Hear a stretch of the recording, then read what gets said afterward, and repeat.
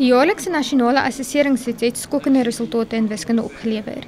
Slegs 4% van graad 9 leerlinge kon daarin slaag om 50% en meer te behaal. And I think you'll all agree with me that it spells a very serious crisis for us as a country.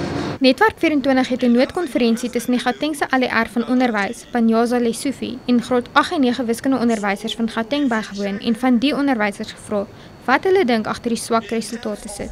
Ek dink dit is so seer die kurrikulum nie. Ek sal net wil sien dat hulle in die laer grade meer aandag gee, soos die Engelsman sê, aan die basics.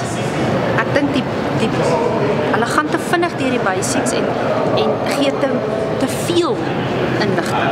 I believe that the student distraction it's a major factor. The learners today, they don't seem to take education seriously, For instance, in grade 7, a child will fail grade 7, then after that the child will be progressed to grade 8. Then from grade 8, automatically the child will go to grade 9. So learners are progressed not based on performance but based on the number of years in the grade. Onthou jy moet eerstens dissipline handhaaf voordat jy kan les gee.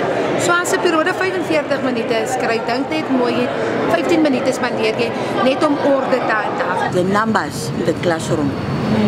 You don't have enough time during one period to have contact with each and every learner in the classroom. Sometimes we find a child coming to grade 4, 5 and 6, then it's like the child has never been taught the basics.